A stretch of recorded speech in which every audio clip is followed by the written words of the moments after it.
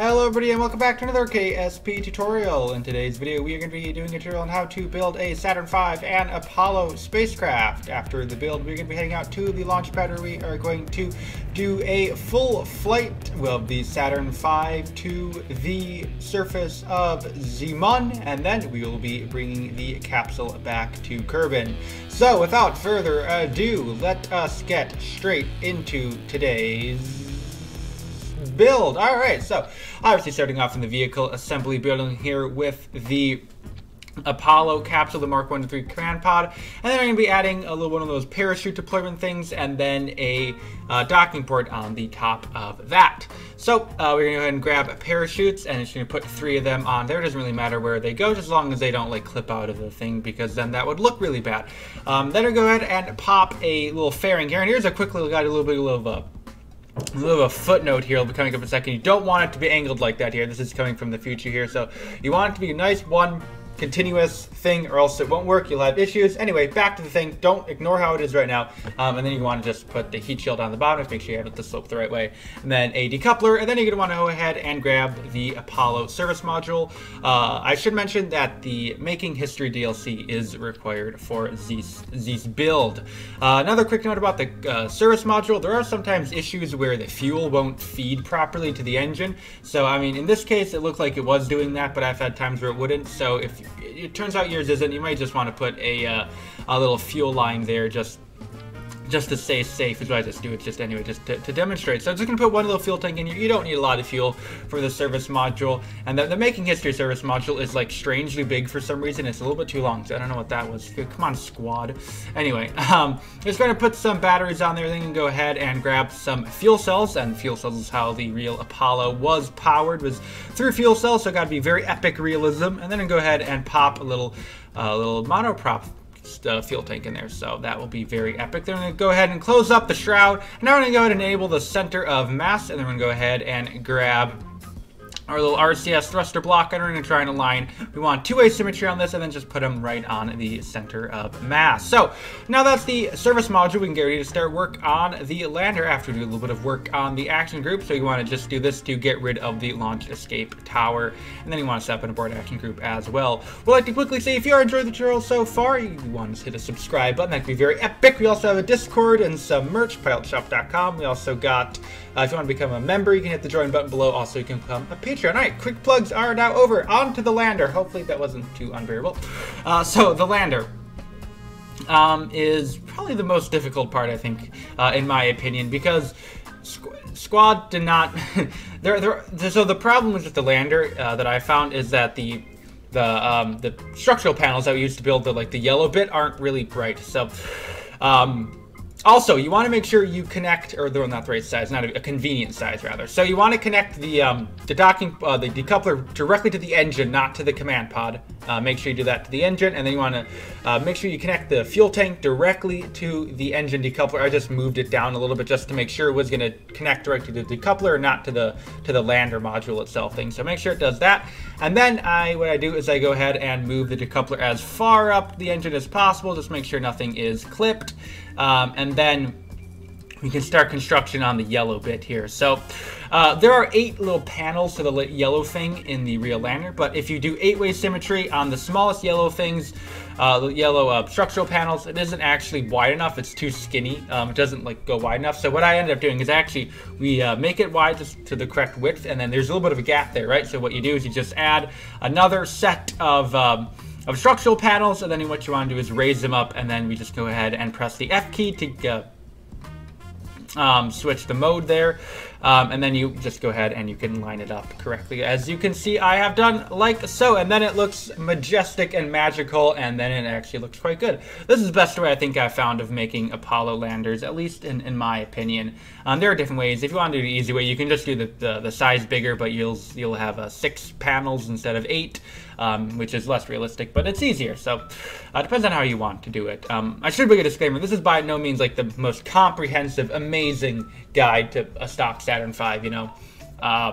this is like, hey, let's get a usable one that looks pretty good. Like, there are people that have done like pretty ridiculous things where they have like flags and all this contraptions and stuff, and that'd be like a 2-hour long tutorial if I want to do that. So yeah. Another thing is I do 2 panels down, but if you look at the pictures of Apollo, the yellowy bit, the bottom stage, essentially I should just call it, is just about the same height as the upper stage command module thing. So I just raise it up a little bit just so it doesn't look too long on the bottom.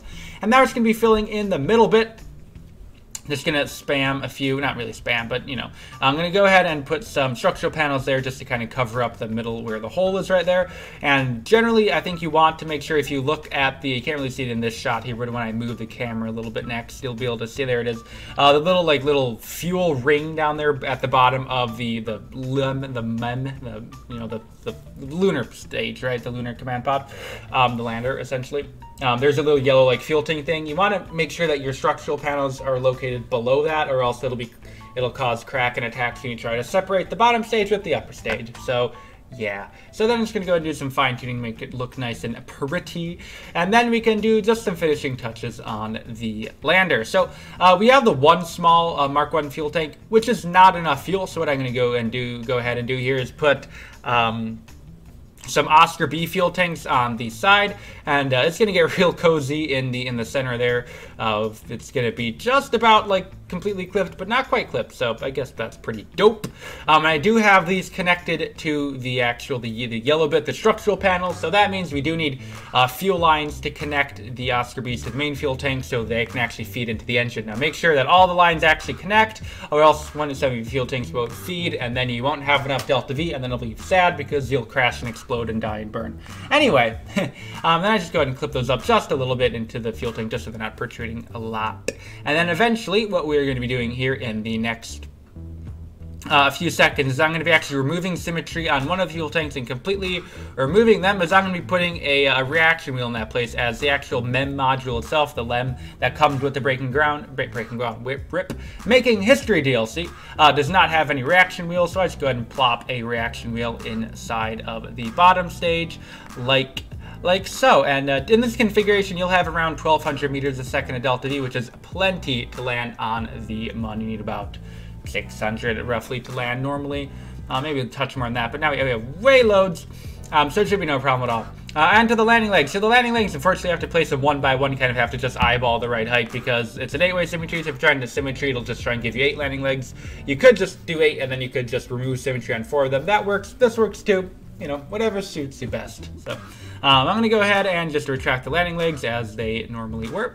And that basically completes the LEM, or the lunar lander. And now is basically just the rocket. The rocket is quite easy. It's just a lot of big, giant fuel tanks and engines, and then that's basically a Saturn V. So yeah, can you go ahead and put the decoupler, and then go ahead and get a 3.75 meter fuel tank, and I just want to get fairing straight up, or rather 3.7 meter fairing, not fuel tank, and then you want to go up a little bit, and then you want to curve it in just into the service module, and then go ahead and do 3 sides, and then turn on clamshell deploy like so. And now it's time for the S4B, or the Saturn V's upper stage, where we just go ahead and plop a fuel tank right there, go ahead and plop a decoupler thingy-mabobber, and then we can go ahead and grab one singular skiff engine, and engine plate rather, and then we go ahead and grab a 5 meter fuel tank RIP fairing. There's actually a 3.75 meter to 5 meter fuel tank, which actually is supposed to kind of model the widening of the Saturn V, but you actually don't. We want to use a fairing. I generally like to use a fairing just because in the real Saturn V, that little widening bit area is actually the inner stage between the 3rd and 2nd stage. So realism, right? And if you don't do it that way, you have to have the inner stage above it, and that makes the top bit of the Saturn V way too long. So realism, right? So I'm going to go ahead and add a fuel tank, and then we're going to go add a 5-way engine plate. Going to get 5 skiff engines, or the J2 engines, what they are modeling, and go ahead and plop those guys on there like so. And then we're going to go ahead and grab the big boy fuel tank, the bottom stage, and then obviously below that, you're going to go ahead and want to drop in the little engine mount thingy. And then you want to go ahead and put your 4 or 5 F1 engines or Mastodon engines. And making sure you're auto strutting all the way up and down this thing, because if you don't auto strut, it's going to wobble like crazy. And then the center F1 did not gimbal, so you want to make sure you turn gimbal off. And I turned gimbal way down on all of them, just so it doesn't, just so the gimbal is not crazy. You can do that if you want. You don't have to, obviously. And then you can go ahead and grab some little wingy thingies here, and then you want to turn off pitch yaw and roll on those so you're not actually the control surface. And now we can go and set up our staging. And then when you set up your staging, you're gonna notice something, and that is that we have way too much delta V. Basically, the Saturn V flight profile is you have the bottom stage burns, and then the second stage burns, and then just then use some of the fuel in the third stage to get into orbit. In this one, you'd basically use your bottom stage and then like half of the upper stage, and then you'd be in orbit. So what I did is I just drained some fuel, and then basically I just lowered the thrust of the Mastodon engines to reflect, the lighter load it had to carry. It's up to you if you want to do that and how much you want to do, but just do whatever you think is right. So you can just check the levels I did if you want to do that. And then I left the S4B, which is the third stage, at its normal levels. Now we're going to go ahead and add some launch clamps, and then don't bother doing anything past the third stage in terms of staging, because you're going to be doing a lot of reconfiguring and docking and stuff in flight, so don't try and stage like the lander and set all that stuff up. You can set that up in flight because you'll be staging and stuff, but that is the Saturn V fully built. So now we can head on out to the launch pad, going pretty quick here, and then we can get ready for a launch here. So we can admire our glorious creation, and then we can light up the engines and liftoff. There it goes. Now, if you're seeing the plume I have, this is not stock plume, it's a mod called Waterfall. Super great mod, you should grab it. Yeah, it makes the plume look a lot better. Just gonna be doing a normal launch here. Gonna go a little bit steep here, just because we have a little bit of extra delta V, even with this the reduced fuel setup. So I kind of fly a slightly inefficient flight profile because I can.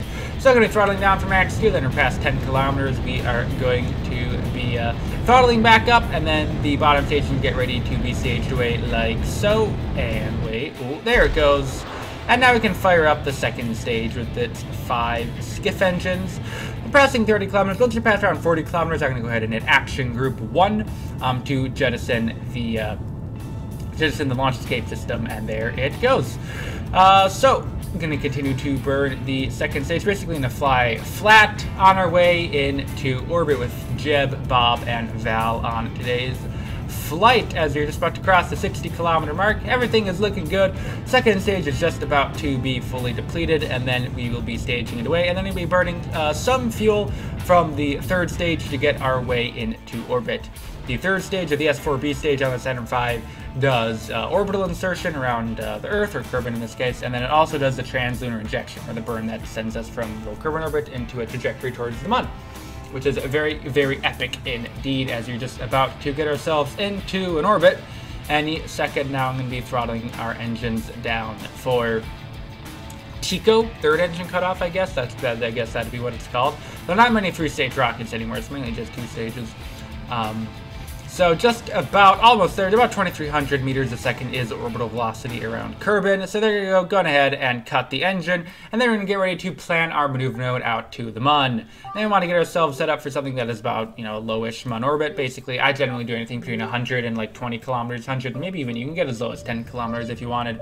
But now we're going to do the burn with the remainder of the S4B fuel. We actually have quite a bit of extra fuel, but yeah, we can just ditch it and let it get swung out into a really high Kerbin orbit. So now a very iconic Apollo thing is you want to do the little reorientation thing where you pop out the lanyard. You're going to go ahead and pop out the service module, flip it around, and then you grab the lanyard. Then you basically want to pull it out of the S4B stage, and then you're going to want to get ready to do our lunar insertion burn here.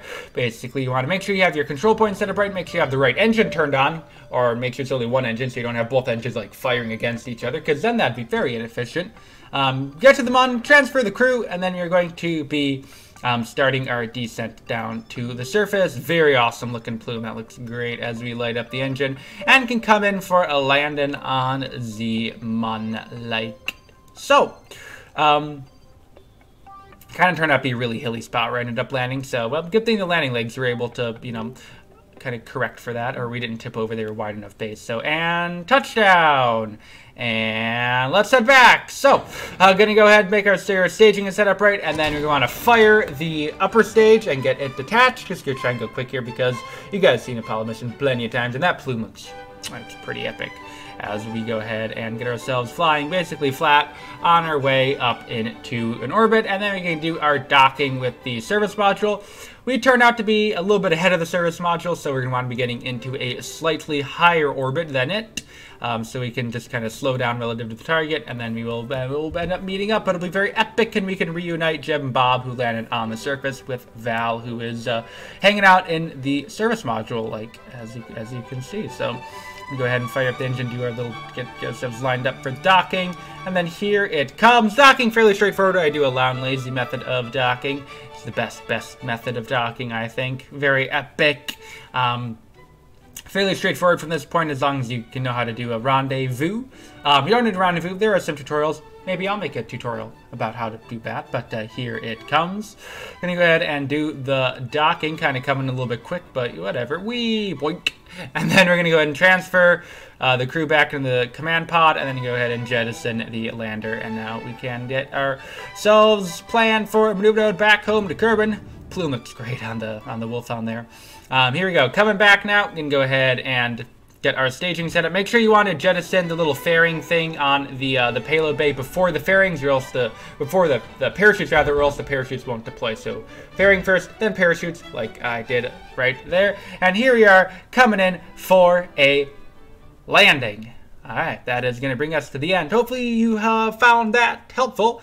Hopefully that kind of sounded awkward, but yeah, hope that was helpful. On screen is all the members. Thank you everyone who has become a member. Also on screen is all the Patreons. Thanks for all the Patreons. That is going to bring us in today's video. Thank you for watching. What's the next time? Please rate or comment to this video. Once again, thank you for watching. What's the next time? And bye.